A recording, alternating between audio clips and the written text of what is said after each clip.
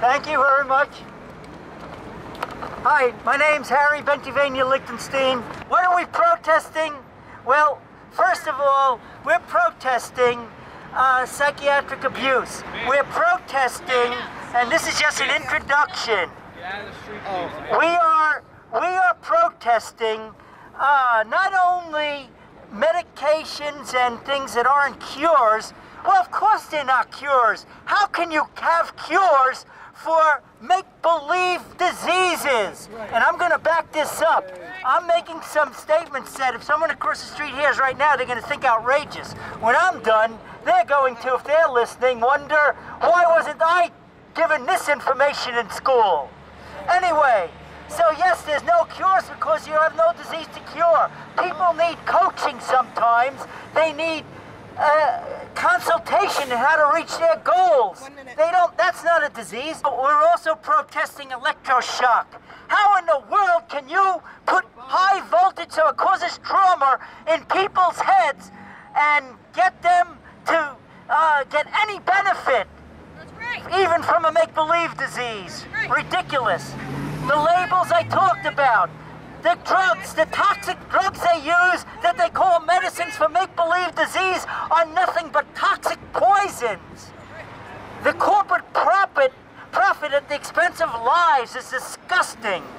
The drugging of our children is disgusting.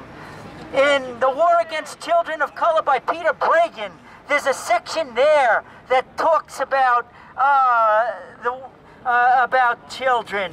The contents of this book are government's master plan, backers of the violence initiative, Born to be Violent, Born to be Disruptive, current federal programs, biomedical, ending biomedical child abuse. This is Linda Andre's Doctors of Deception, and in this book, she talks about the history of how this came about. Animals in human form, the idea that mental patients were useless eaters who ought to be killed for the good of all had been popularized by German psychiatrists Alfred Hoch and Carl Binding in their 1920 book Permission for the Destruction of Lives Unworthy of Life. And I have tons of evidence like that, tons of things that back up what I'm saying, and I wanted to just say that Bregan went into how they went into killing children in Nazi Germany before they killed adults as so-called mental patients with mental diseases. And Bregan puts that in his book, War Against Children. So, in summary, the war against children, biopsychiatry, there's a whole section, by the way, on diseases and biopsychiatry. The evidence is in War Against Children, page 53. And finally, I'll just finish with this.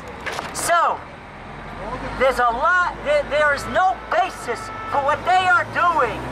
It is only corporate greed and evilness that make them think that if they make money, trillions of dollars in the pharmaceutical industry, maybe billions of dollars in the electroshock industry with the machines that do it, etc., they think that justifies it.